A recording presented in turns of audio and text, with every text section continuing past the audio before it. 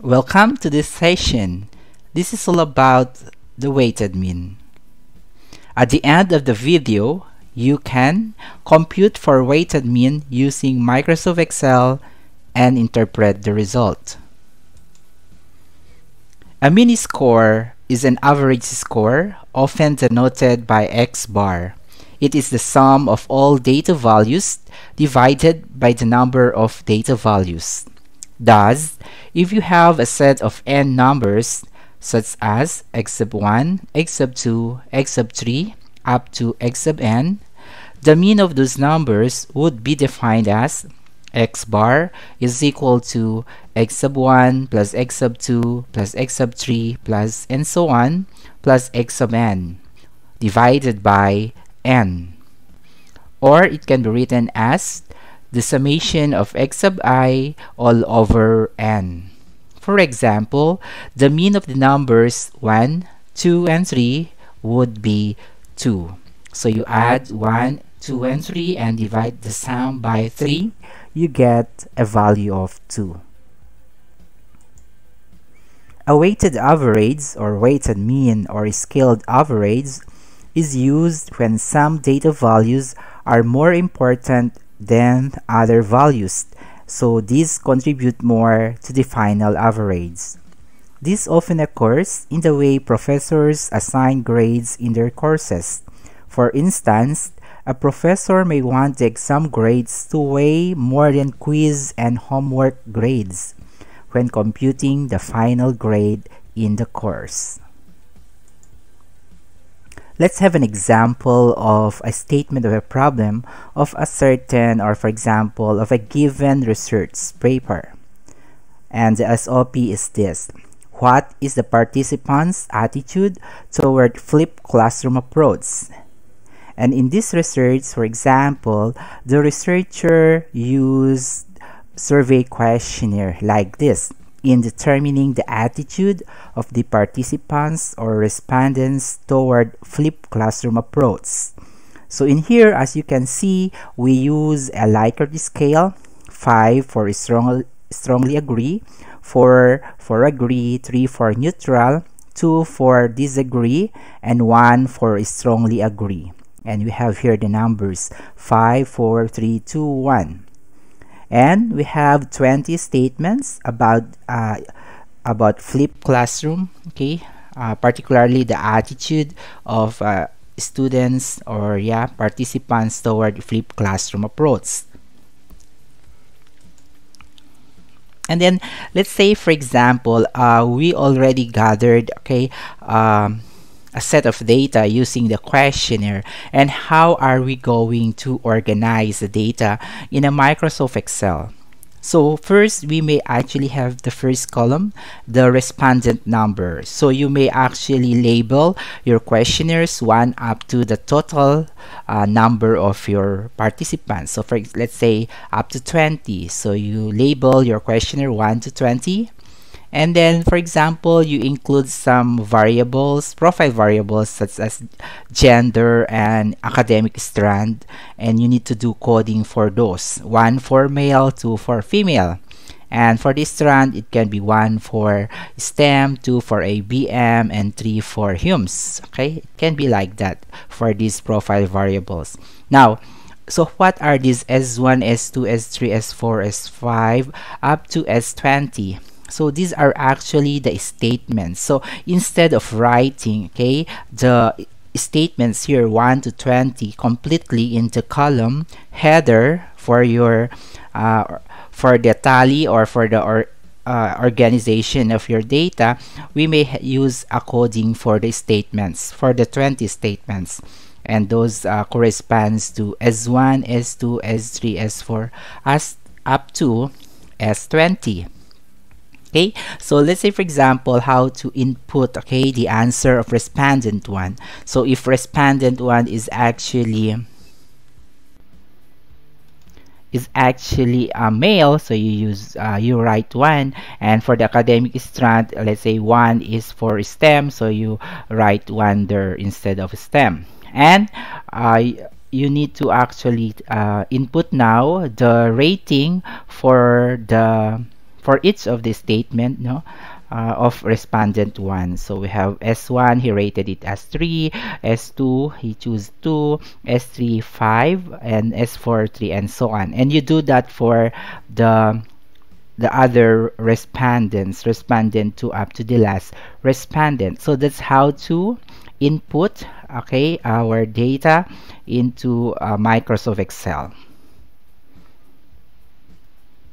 Now I'm going to show you, okay, on how to actually get the weighted mean using Microsoft Excel. So this is actually the same data, okay, but instead of 20 we have here at a total of 80 respondents. So we will just compute the weighted mean using Microsoft Excel. Okay, so you will just actually click on this first data value here for respondent 1 for S1, and then we need to get the weighted mean, okay, for this respondent 1. So you will just drag this part here, and then it should have an excess of 1, and then you have to click on this part, the arrow key here, down arrow key here for the summation, but you just click the arrow here and then choose average. And that's the average, okay, the weighted mean for respondent 1 for the 20 statements. You can actually just drag this by clicking the small square there and to get the weighted mean for the other respondents. Okay, so that's the mean for its respondent. Now, so we are also interested to get the weighted mean per statement, okay, the 20 statements. So what we're going to get is actually the weighted mean for its statement. So just the same process, you need to actually click it here and then you drag it, okay, you drag this one up to the last, and there should be an excess of 1 for the weighted mean. And just the same, you have to click this part here and then choose average. Okay, so you have the weighted mean for the first statement, and then for the other statements you can just click on that small square there, and then you have to drag it up to this part so that you will have an overall mean. Okay, and then that's the weighted mean for its statement. Okay, now so to report, okay, to report the result, we actually need to write the mean. Okay, so this is actually how to make a table for the attitude of the participants toward flipped classroom per statement. So we are interested to get the mean per statement and to actually get the descriptive interpretation. Okay, we can actually do that instead of just copying the mean for each statement here. We can actually do some transposition. So you can actually copy, okay, copy this one if you want to copy. So you may copy the S1, S2, S3 that corresponds to the 20 respondents, 20 statements, and then you can actually click here, right click, then you do some transposition, okay, paste it as transpose, okay, for the 20 statements. And then you have to copy also the weighted mean, okay, for its statement. You copy that,